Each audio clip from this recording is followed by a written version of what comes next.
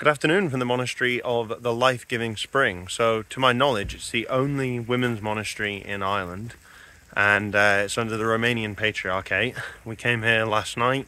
The nuns served a reader's vigil for us, which was, was absolutely lovely. And then this morning, Father Tudor from the Romanian parish in Galway came, and he served the Divine Liturgy.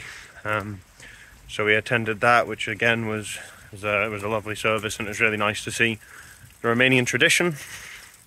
And yeah, we spent the night here last night in that cabin behind us.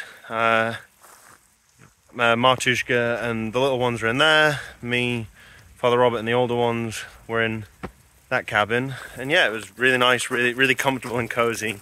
The nuns like to keep everything warm and really lovely, plenty of food. It's all been a really lovely, quiet, prayerful time.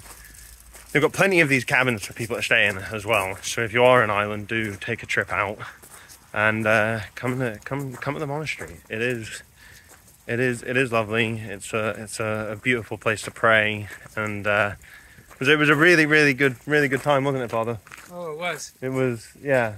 I think we'll be back. Hopefully sooner rather than later. God willing. So yeah, God bless you all, and see you later. Bye for now.